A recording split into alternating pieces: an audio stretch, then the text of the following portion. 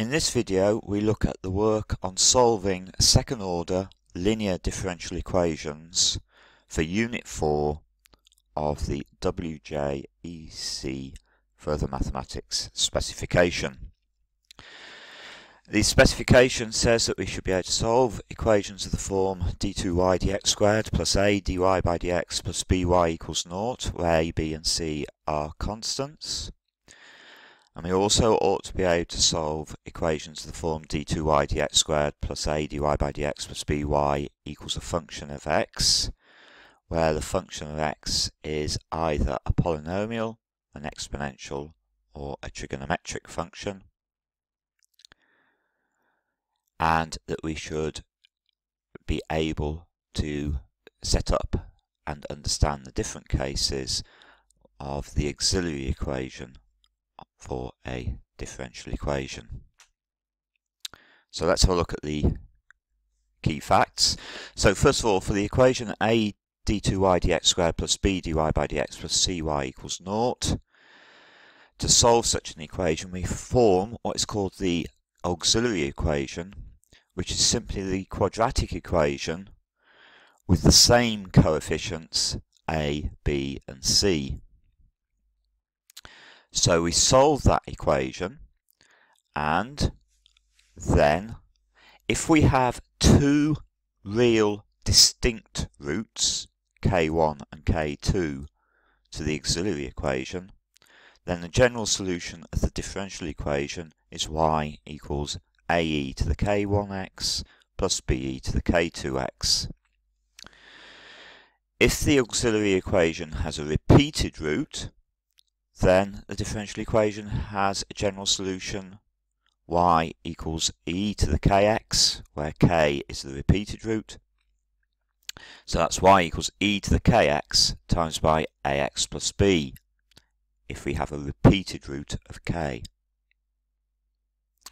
Finally, if the auxiliary root equation has complex roots of the form k plus I omega and k minus I omega, then the differential equation will have a general solution of the form y equals e to the kx times by a sine omega x plus b cos omega x.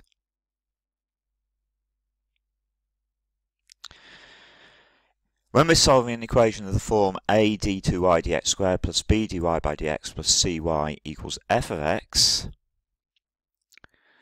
then the first thing we must do is we must find the complementary function, or the complementary solution, which is the general solution of the equation a d2y dx squared plus b dy by dx plus cy equals 0.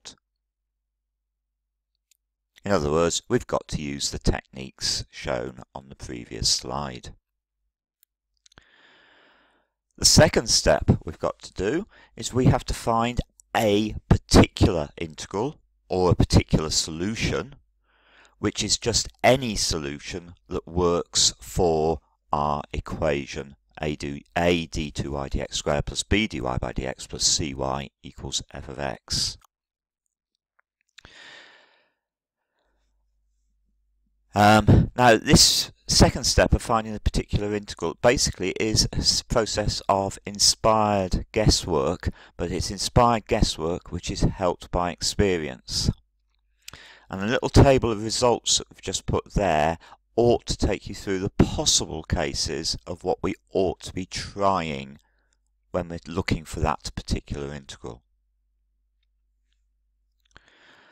Once we've found the complementary function and the particular integral, then the general solution of the differential equation a d2y dx squared plus b dy by dx plus cy equals f of x is the sum of the particular integral plus the complementary function.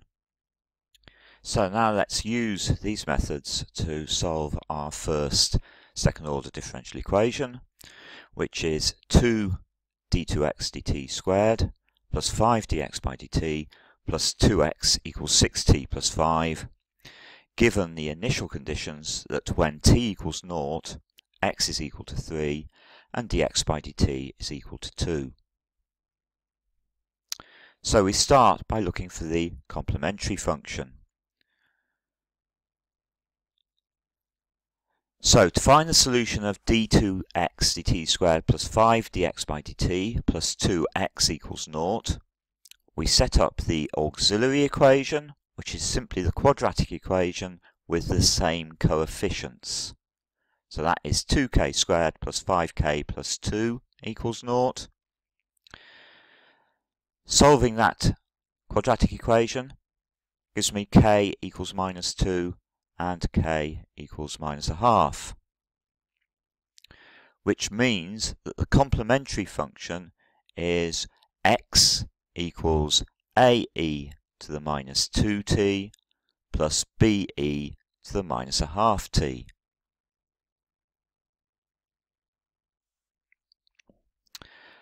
So having found the complementary function, we must now think about finding a particular integral. If we look at the right-hand side of our differential equation, we see that the right-hand side is 6t plus 5. In other words, we have a polynomial on the right-hand side.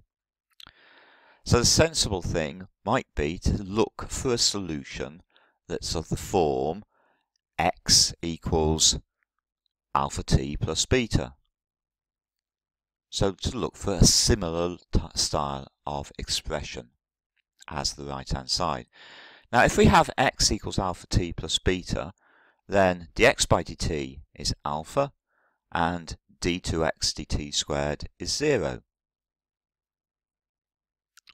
So 2 dx by dt squared plus 5 dx by dt plus 2x is going to be 2 times 0 plus 5 times alpha plus 2 times alpha t plus beta, which gives me 2 alpha t plus 5 alpha plus 2 beta. And we want that to be exactly the same as 6t plus 5. Now this will be the case if 2 alpha is the same as 6, which means that we need alpha equals 3, and also 5 alpha plus 2 beta needs to equal 5, which means that we need 2 beta to be minus 10, because we know that 5 alpha is equal to 15, so we need beta equals minus 5. So we have x equals alpha t plus beta is a solution of our differential equation, provided we have alpha equals 3 and beta equals minus 5. So we've got a particular integral of x equals 3t minus 5. So the general solution of the differential equation is the particular integral plus the complementary function. So the general solution is x equals 3t minus 5 plus ae to the minus 2t plus be to the minus a half t. Now at the moment we haven't made any use at all of the initial conditions. So when t equals 0, we know that x has got to equal 3 and dx by dt has got to equal 2. We know the general solution is x equals 3t minus 5 plus ae to the minus 2t plus be to the minus a half t, which straight away means that we know that dx by dt is 3 minus 2a e to the minus 2t minus a half b e to the minus a half t. So putting t equals 0, we know that 3 has got to equal 0 minus 5 plus a plus b. In other words, I know a plus b must be equal to 8. Now when t equals 0, we also know that dx by dt is equal to 2. So we've got 2 equals 3 minus 2a minus a half b. In other words, we have 2a plus a half b must equal 1. So we've got a pair of simultaneous equations for a and b. which have a solution a equals -2 and b equals 10. So the solution that we're looking for is x equals 3t minus 5 minus 2e to the minus 2 plus 10e to the minus a half t.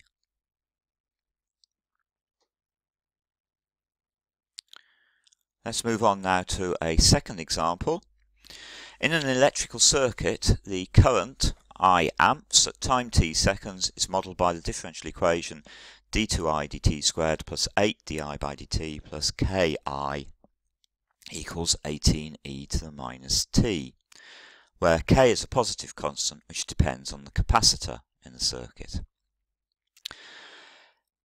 In the case when k equals 16, we have to find the solution of the differential equation given that initially the current is 2 amps and di by dt is 0.5.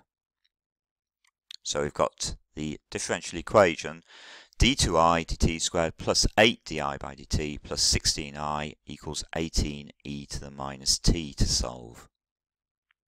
So again, we need to do this in two parts. First of all, we need to find the complementary function. So we need to solve the equation d2i dt squared plus 8di by dt plus 16i equals 0. The auxiliary equation for this is k squared plus 8k plus 16 equals 0. And that has a repeated root of k equals -4. So the complementary function must be I equals e to the minus 4t times by at plus b.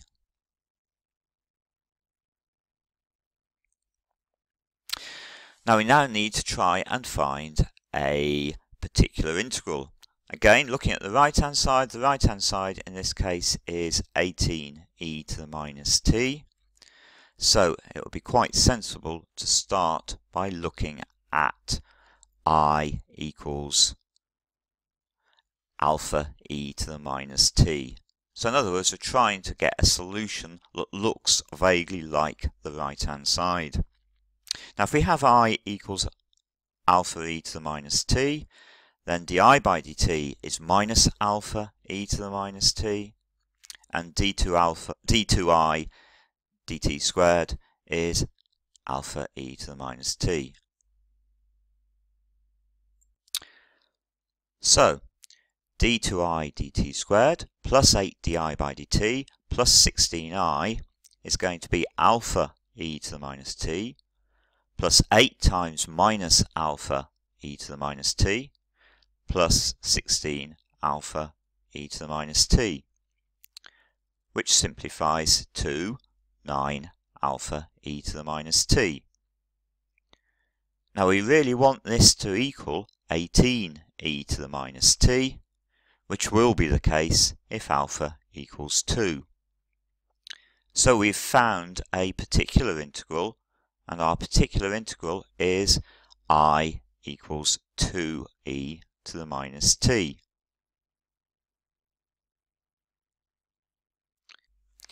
So we have now found the complementary function and the particular integral for our differential equation.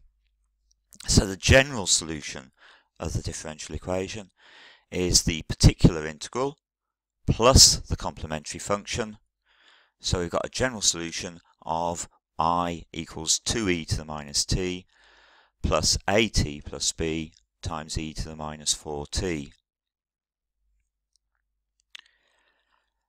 Now this means that di by dt is going to be minus 2e to the minus t plus then, now to differentiate at plus b times e to the minus 4t, we need to use the product rule.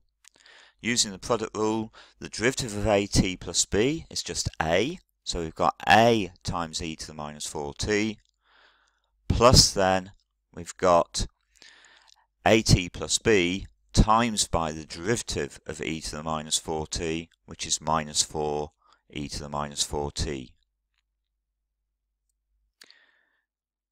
Now we know that we are told that the initial conditions are a current of 2 amps and di by dt equals 0.5. So initial conditions means t equals 0. So when t equals 0, we've got I equals 2, which tells me that I have 2 equals 2 plus b. In other words, b must equal 0.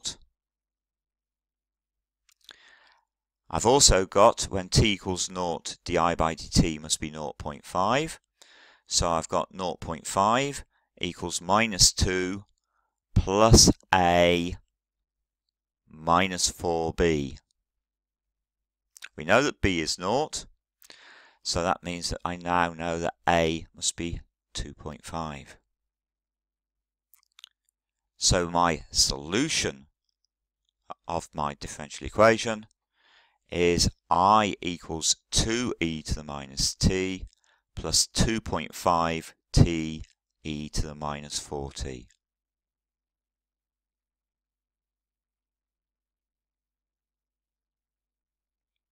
Now there's another part to this question. Given that the solution has only one stationary point, which occurs at time t, we must prove that t equals 5 minus 4e to the 3t over 20. Now, we know that I is equal to 2e to the minus t plus 2.5 t e to the minus 4t. So differentiating and using the product rule again to differentiate 2.5 t e to the minus 4t, we obtain di by dt is minus 2 e to the minus t plus 2.5 e to the minus 4t minus 10t e to the minus 4t. For the stationary point, we need di by dt equals 0. So that means we have minus 2 e to the minus big capital T plus 2.5 e to the minus 4 capital T minus 10 capital T e to the minus 4 capital T must equal 0. If we times through by e to the 4t, that now gives me minus 2 e to the 3t plus 2.5 minus 10t equals 0. Or in other words, we have 20t equals 5 minus 4 e to the 3t. So we've got t equals 5 minus 4 e to the 3t divided by 20 as required.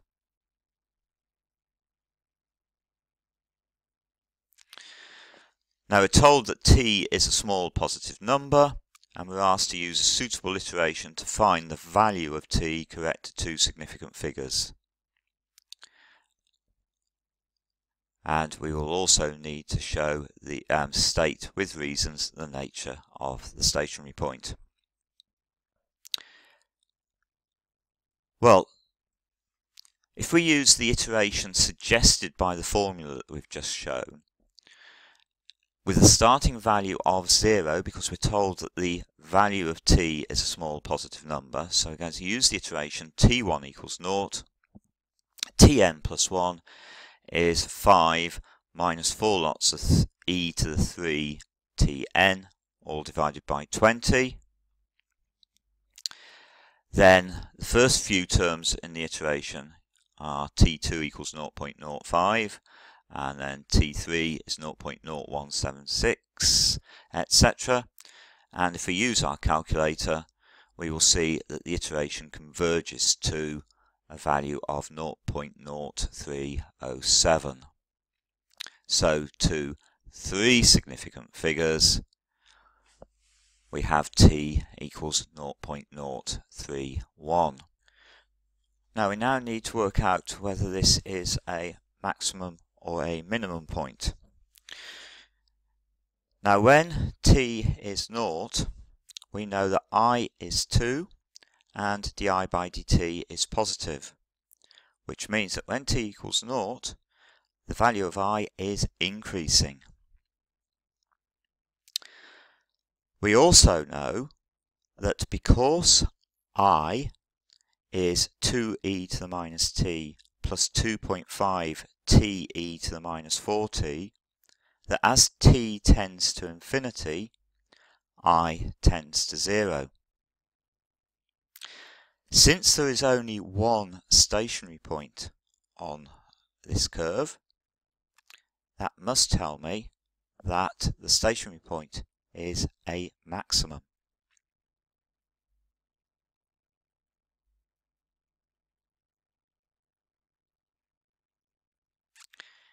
Now, maintaining this electrical circuit example, we've now got to consider the case when k equals 7 and find the general solution of the differential equation. So again, we need to find the complementary function of d2i dt squared plus 8 di by dt plus 7i equals 18e to the minus t, the particular integral of this, and then obtain the general solution. So, complementary function first. We're trying to solve the equation d2i dt squared plus 8 di by dt plus 7i equals 0. So the auxiliary equation is k squared plus 8k plus 7 equals 0, which has solutions k equals minus 1 or k equals minus 7. So the complementary function is I equals ae to the minus t plus be to the minus 7t. Now, looking at the right-hand side of our equation, it would be tempting to try a particular integral of the form I equals alpha e to the minus t. But if we reflect on what we've already done, we've seen that e to the minus t is already part of the complementary function. If it's part of the complementary function, if it's a term in the complementary function, then it can't be a particular integral. So what we're going to have to try in this case is something a little bit more sophisticated. We're going to have to try I equals alpha t e to the minus t. So we're going to try I equals alpha t e to the minus t. Now if I equals alpha t e to the minus t, then di by dt is alpha e to the minus t minus alpha t e to the minus t. That's using the product rule. And d2i dt squared is minus alpha e to the minus t minus alpha e to the minus t again plus alpha t e to the minus t, which we can tidy up, of course, to say that it's alpha t e to the minus t minus 2 alpha e to the minus t. So, d2i dt squared plus 8 di by dt plus 7i is going to be alpha t e to the minus t, take away 2 alpha e to the minus t, that's my d2i dt squared term, minus 8 lots of alpha t e to the minus t plus 8 lots of alpha e to the minus t. So there's my 8 di by dt term plus 7 alpha t e to the minus t. And if we simplify that, we see that all of the t e to the minus t terms cancel out, and I am left with 6 alpha e to the minus t.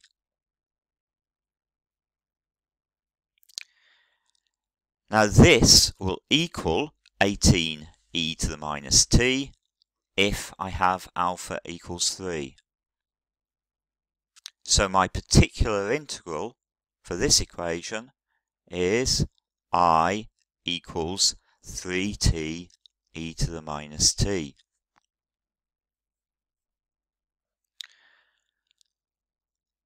My general solution is the particular integral plus the complementary function, So my general solution is going to be 3t e to the minus t plus a e to the minus t plus b e to the minus 7t.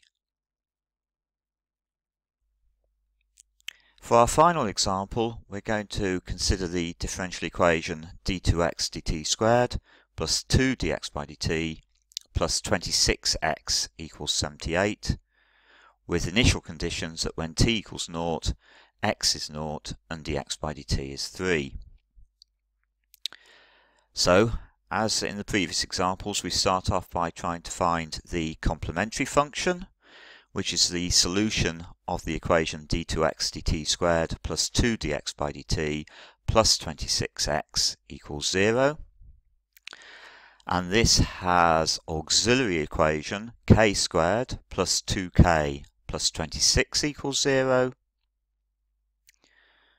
And the solutions of this quadratic equation are k equals minus 1 plus or minus 5i,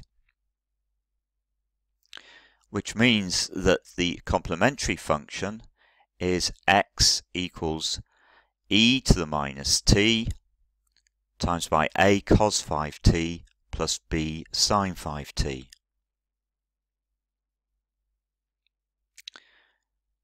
Moving on to the particular solution, or the particular integral.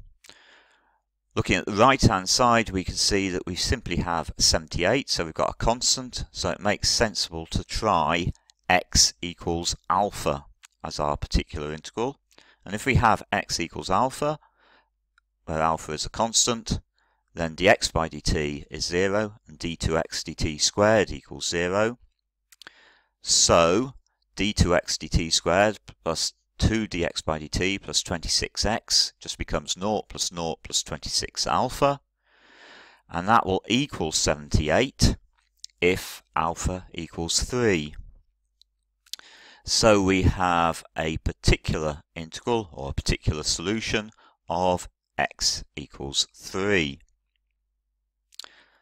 The general solution of the equation d2x dt squared plus 2 dx by dt plus 26x equals 78 will be the particular solution plus the complementary function.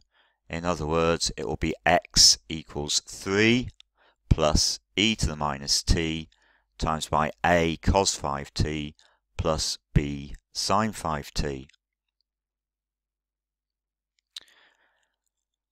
We've now got to introduce the initial conditions. So we know what the general solution for x is, and using the product rule we can obtain an expression for the general form for dx by dt.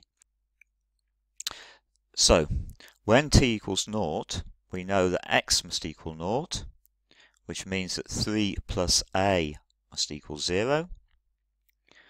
And we also know that dx by dt must equal 3, which gives me minus a plus 5b equals 3.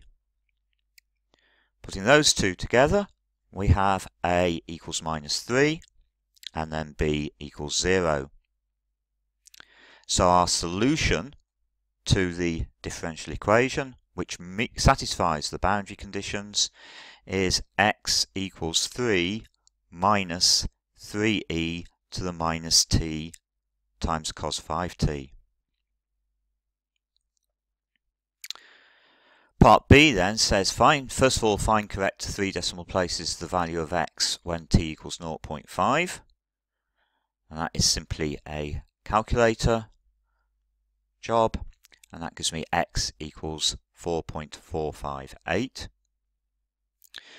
And then we're asked to describe what happens as t tends to infinity. Well, as t tends to infinity, we know that e to the minus t tends to 0, which means that e to the minus t cos t is going to tend to 0, and hence x is going to tend towards 3.